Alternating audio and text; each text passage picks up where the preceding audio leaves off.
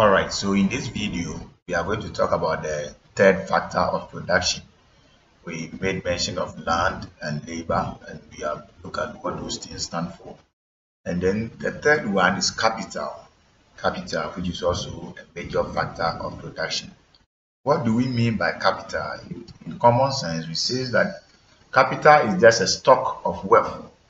Capital is a stock of wealth.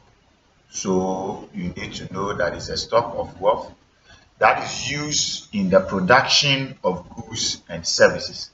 A stock of wealth that is used in the production of goods and then services. And then we can also say that capital refers to as machinery or tools and buildings humans use to produce goods and services.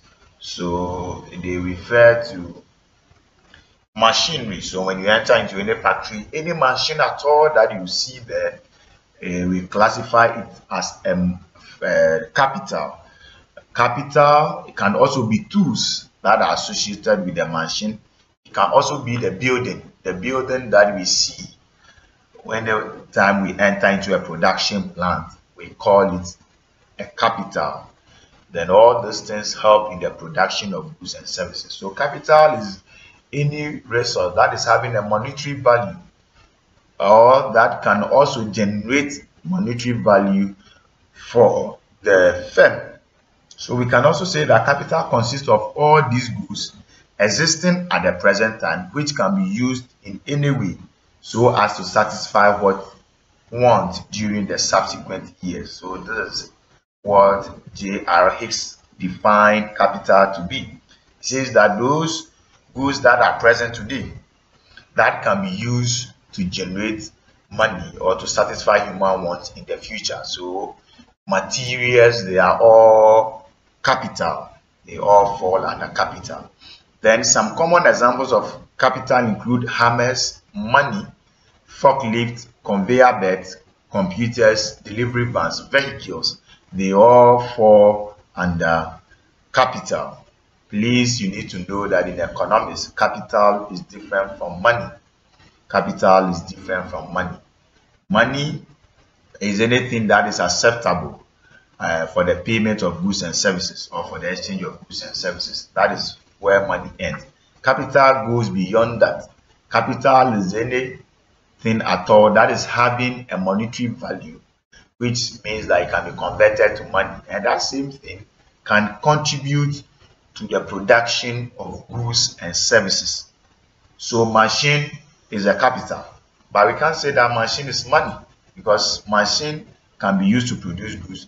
Money alone, without using it to purchase anything, cannot be used in the production of goods and services. So let us take note of that. Let's look at some of the characteristics that we have with regards to money, capital. So when we are talking about capital, we say that it can be fixed or current, and then fixed capital, capital that do not really change their form in the short run. So when we are talking about fixed capital, building is a fixed capital. Where building is situated for so many years, it will be there. The only thing that will affect it has to do with depreciation. It will just go under depreciation. Other than that, it still remain fixed and positioned at wherever it is placed.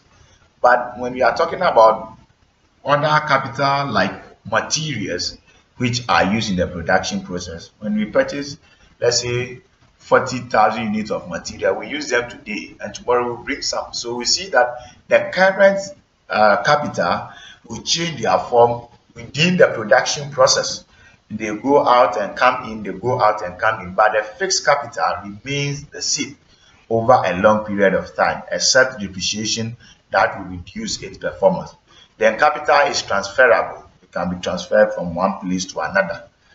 Some part of it, which even with building, someone will say, how can you transfer building? The same building can be built somewhere, and then ownership of transfer can be made. So reward for capital is also interest. Whenever you send your capital, you convert it into money and you send it to the bank. they are going to pay interest on it for a period of time. So you earn interest on capital. Then it depreciates over time. Its value reduced. Depreciation here is talking about the reduction in the value of the asset. So the capital, if it is machine, you can see that with time the machine cannot perform as it used to perform anymore. If it is building, you can see that for a long period of time, some part will crack, you need to paint it, you need to maintain it. It's called depreciation, the value reduced. Then geographically and occupationally mobile, it can be moved from one location to another. And occupationally mobile means that the capital can be put to different economic activities.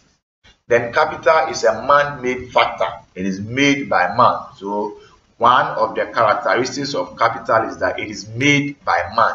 It is a man that made that factor of production. Then capital can be stored.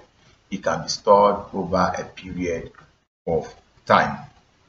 Well, let's continue to look at the importance of labor, the importance of capital. Now, when we are talking about capital, we say that it also contributes to economic growth, and all this production process in general contribute to economic growth. So all the factors that fall under production, they all contribute to economic growth. So they also help in the production of goods and services. It increases productivity.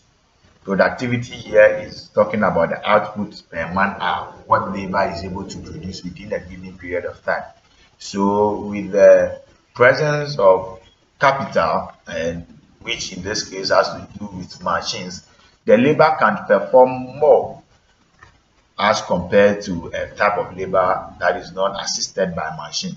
So these machines help to make work easier. So where there are machines and the labor has an idea of how the machine is used, its productivity increase. It also creates employment because the machines need the assistance of human. So it's human being that operates these machines to help the production process move. It is also essential for production. Without capital, production can never take place. It provides raw materials. So once again, we said that the materials that we use in the production process, we put all of them together and classify them under capital. So when we are looking at the factor of production that will assist in the provisions of raw material, we associate it with capital. Then it also supports economic growth. It helps in the transformation of the economy from one point to another. So these are the importance of factors of production, which we refer to it as capital. Thank you.